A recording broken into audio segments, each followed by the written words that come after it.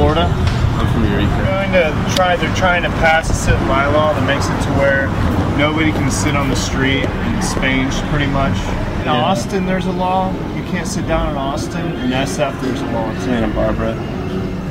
In Austin, we'd ignore it and just sit down and leave. I think it'll affect Fred's, because Fred sells to a lot of us. Yeah. Most part, we'd probably make like, what, $5 in an hour? $5 in 2 hours? Is there any change to that?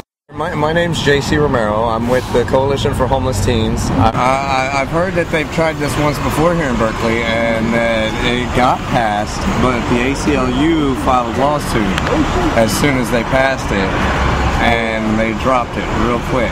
They're trying to tell us at night when we go to sleep that it's illegal for us to sleep here. But I've read the municipal code for Berkeley, and it states that it's illegal to lie on the sidewalk and sleep between the hours of 7 a.m. and 10 p.m.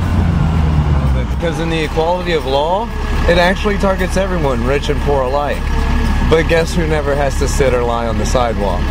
The police come by on a regular basis to harass us. Officer Meredith yesterday took it upon himself to sit for hours on end and watch us. The large group is to keep ourselves safe from police brutality.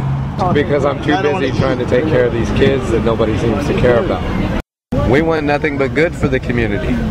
I would say that most of the money that gets spent in these businesses come from the homeless youth and adults around here. Because if they run us off, they won't have our money. And just because we're homeless doesn't mean we don't make money.